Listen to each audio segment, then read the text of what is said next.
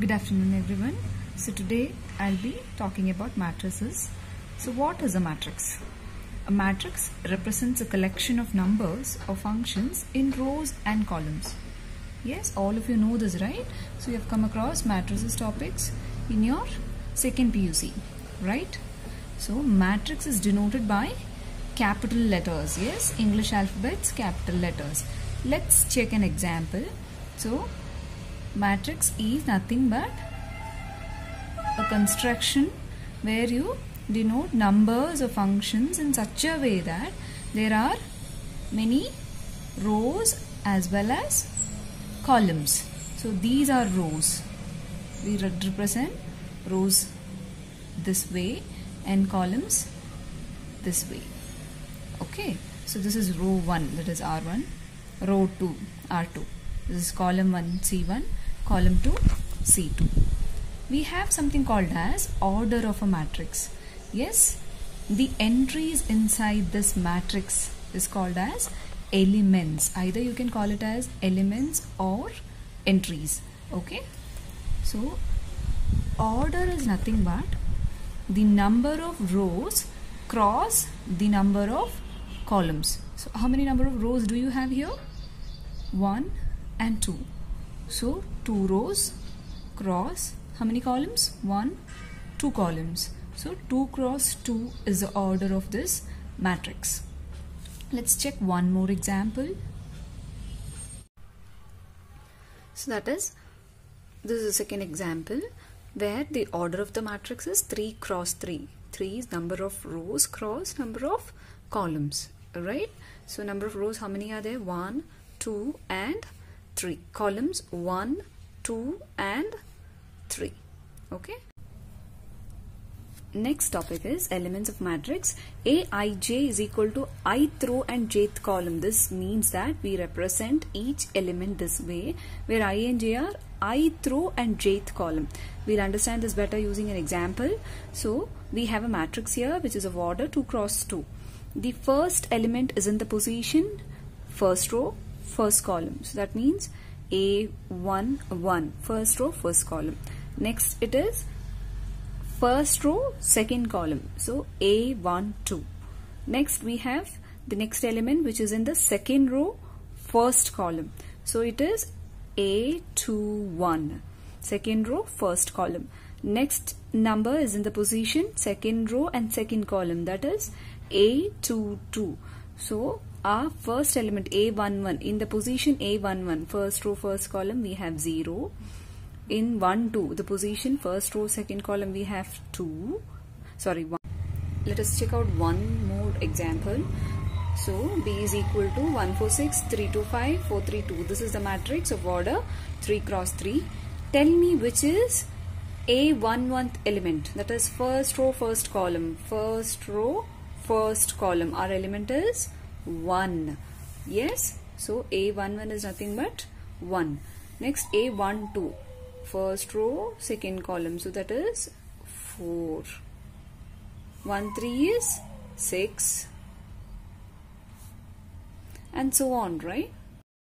Okay, we have filled in, that is 2, 1 is 3, again 2, 2 is 2, 2, 3 is 5, 3, 1, third row, first column. First, second, third row, first column. That means this is the element 4, 3, 2. That is third row, second column, element is 3. Next is A33, third row, third column. So that is 2. Yes. Let's get into types of matrices. So we have many types of matrices. So let's see, what is a column matrix? It has only one column. This type of matrices will always have only one column. The order of column matrix is always m cross 1. Because column matrix has only one column, always the column value will be 1. So number of rows may differ, but the number of columns is always 1. Let's see what is row matrix. It has only one row. Yes, see, this has only one row, no rows again, right? One row, and number of columns, how much ever we want we can take, right? So this is 1 cross 3. So order of row matrix is always 1 cross m. So m can take the values 1, 2, 3, 4, etc. right? Okay, what is a square matrix? Square matrix is nothing but the number of rows should be equal to number of columns. Okay, so the number of rows here is 1, 2, number of columns is 1, 2. So 2 is equal to 2. So 2 cross 2 matrix, 3 cross 3 matrix, 4 cross 4 matrix, 1 cross 1 matrix, all are square matrices. Next is diagonal matrix. So diagonal matrix, there are two conditions in order to become a diagonal matrix. That is, it should be a square matrix and the non-diagonal elements are zeros. Okay, so the number, see, you can see some elements here, 1, 2, 3. So these elements where I and j are equal, that is 1, 1, 2, 2, 3, 3, right? The position of this is A11, is A22, A33, where I and j are equal, right? So these are diagonal elements. Apart from these, whatever elements you have, those are called as non-diagonal elements. Okay, so if it has to be a diagonal matrix, it should be a square matrix. So number of rows is equal to number of columns. Yes, it satisfies. Non-diagonal elements, those are these, right? These elements should be zeros. Okay, so that type of matrices are called as diagonal matrix. So scalar matrix, it has two conditions, that is, it is a diagonal matrix and its all diagonal elements are equal. So if these two conditions are satisfied, we call such matrix as scalar matrix. Okay, so let's see an example for that. So we have a matrix here which is of order 3 cross 3. Our diagonal elements are equal, right? 5, 5 and 5. If you construct one more example, say if I give here it as 4, 4, 4, that also is a scalar matrix since the diagonal elements are equal as well as it is a diagonal matrix. Okay, so what is identity or unit matrix? In order to become an identity or unit matrix, it should satisfy these conditions. Okay, the conditions satisfied are, it is a square matrix, it should be a square matrix, its value is always 1, its diagonal elements are only 1, its non-diagonal elements are zeros. Okay, that is, we always represent the identity matrix using the letter capital I, and the diagonal elements are always 1, 1, 1.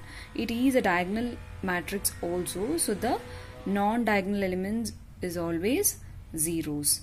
So this is in matrix of order 2 cross 2. So I hope you're clear with all the types of matrices till now. So let's get into the next matrix, zero matrix. Okay, in the zero matrix all the elements are zeros. Okay, and this matrix is denoted by the letter O.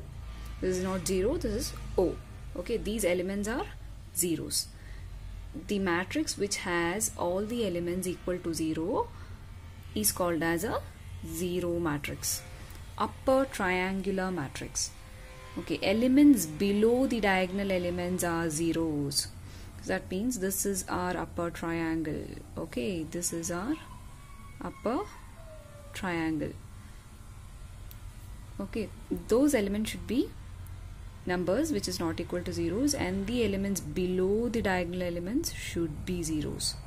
Okay, so this is a matrix of order 3 cross 3. We'll check out one more example. See, the elements below the diagonal elements are zeros. Such type of matrix is called as upper triangular matrix. So we'll see one more. So what is lower triangular matrix? The elements above the diagonal elements are zeros. As you can see, the elements above the diagonal elements are zeros. Such type of matrices are called as lower triangular matrices. Okay. Thank you.